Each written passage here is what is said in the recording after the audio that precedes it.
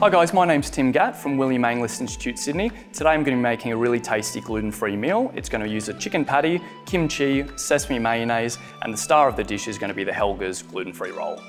Alright, so now I'm going to make my red curry paste, which we're going to use for our kimchi. I have some whole red chilies. I have a few spring onions, which I'm just going to cut up a little bit. So we have some garlic, we have some ginger.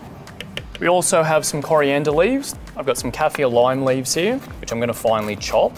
Some ground cumin, some ground coriander, and some salt and pepper. A little bit of palm sugar for sweetness. You could use raw sugar if you like. So you're looking for a nice smooth consistency. All right, so now I'm going to move on to the kimchi. Now I'm going to slice the cabbage and the apples nice and thin, where we have our minced ginger, some spring onions, just a little pinch of salt. Finally, we'll add a bit of our paste and we can give it a mix. Okay, so I'm going to make my chicken patties now. Consists of chicken mince, the paste that we've made earlier.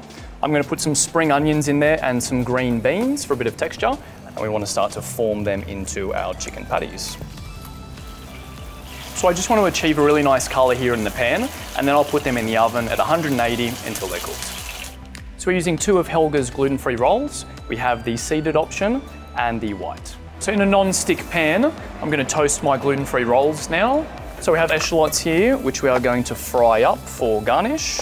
Okay, so now it's time to put together our burger. I'm going to add my butternut lettuce, my tasty patty. I've made a basic mayonnaise ensuring it's gluten-free, that lovely homemade kimchi that we made earlier, and finish off with those crispy onions. And that was our gluten-free burger today, guys, with the kimchi and the sesame mayonnaise. The great thing about this dish is that the Helga's gluten-free roll is lovely and soft and it holds all those ingredients together.